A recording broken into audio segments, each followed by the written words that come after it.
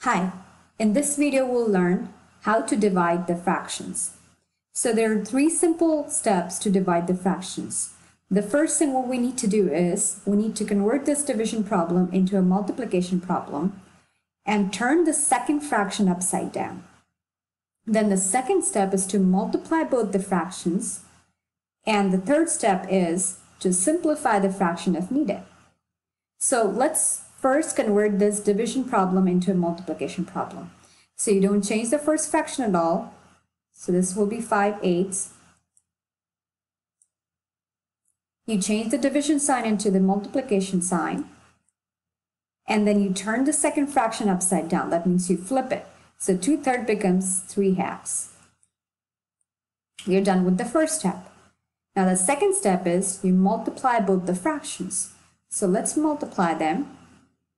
5 times 3 will be 15. 8 times 2 would be 16. We're done multiplying the fractions.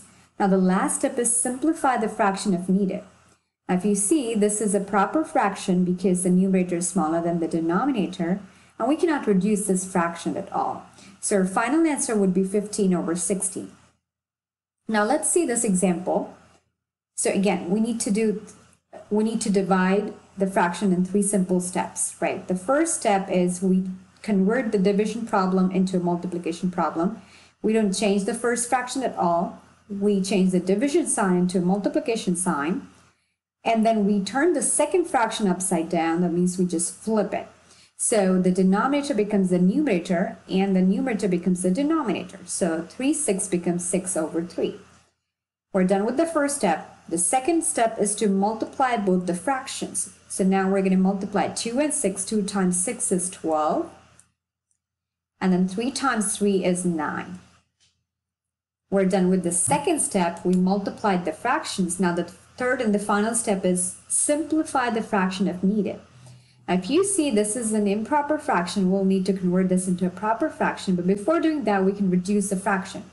So 12/9, well, I can reduce this fraction by dividing the top and bottom by 3. So I'm going to divide the numerator and the denominator by 3. 12 divided by 3 will give me 4. And 9 divided by 3 will give me 3.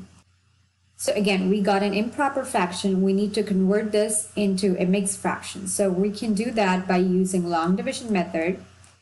3 will go into 4 one time. 3 times 1 is 3. The remainder is 1. Now, the final answer would be, we just need to write this in the form of mixed fraction. So we write the quotient first. That becomes my whole part. And the remainder and divisor will be my fractional part. So the remainder goes on the top and the divisor goes in the bottom. So the final answer would be 1 1/3. That's all in this video. Thank you so much for watching. If you are new to this channel and want to see more videos on other math topics, be sure to subscribe down below and share it with your friends. See you in the next video.